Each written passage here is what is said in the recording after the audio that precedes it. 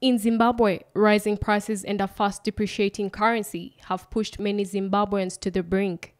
In addition to that, prolonged water shortages have meant that most residents of Zimbabwe's capital must source their own water. Living conditions continue to worsen. Inflation jumped from 191% in June to 257% in July. Many Zimbabweans fear the country is headed to dark times again, when the Southern African nation faced world record inflation of 5 billion % in 2008. Prosper Chitambara, an economist, says the plight of the ordinary person is such that it is difficult to really survive in this economy, where prices are increasing on a daily basis. To prevent a return of such economic disaster, President Emmerson Mnangagwa's government introduced gold coins as legal tender last month. The country's central bank, the Reserve Bank of Zimbabwe, said that 22-carat coins would help tame runaway inflation and stabilize the nation's currency. The coins are at an average price of just below $2,000 per coin, depending on the international gold price. Many, such as Carlos, get day by day, let alone earn enough to save.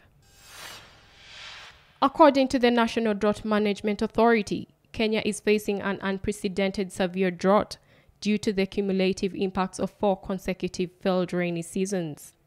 78-year-old Dabi Ibrahim says he has never seen a severe drought like this in all of his life.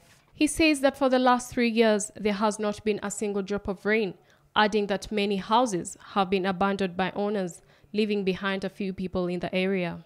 The drought has affected livestock, which is the economic lifeline for most residents.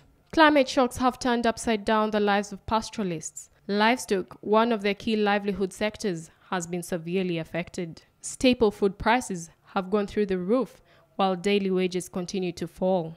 According to a June report on food security by the National Drought Management Authority, the number of people facing food insecurity in Kenya has increased from the previous 3.5 million to 4.1 million. The Kenyan Red Cross Society and the International Committee of the Red Cross have been distributing relief food and animal feed in 4 drought-affected counties. Drugs and other emergency health supplies distributed by UNICEF and partners reached up to 150,000 people. Hope Nyongereza, CTV, PM edition.